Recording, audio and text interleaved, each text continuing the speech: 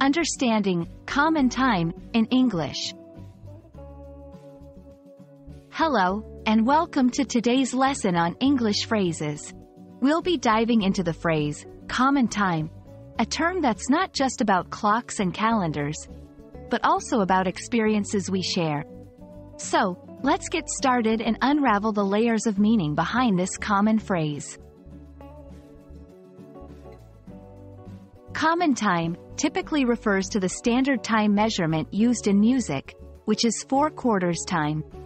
It's called common because it's the most widely used time signature, denoting that there are 4 beats in a measure and that a quarter note receives 1 beat.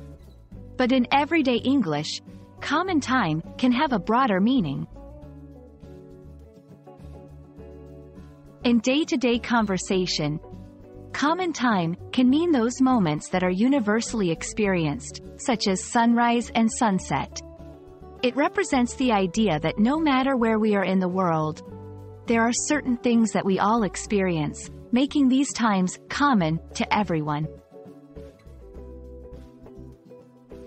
The phrase can also be used more idiomatically to describe a period when people agree to meet or do something together, as in, let's all have lunch in our common time at noon.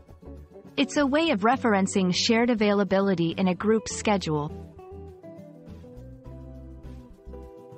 I hope this exploration of common time has been enlightening and adds a new phrase to your English vocabulary. Remember, language learning is a journey we're on together, and it's these common moments of learning that make it so rewarding. See you next time,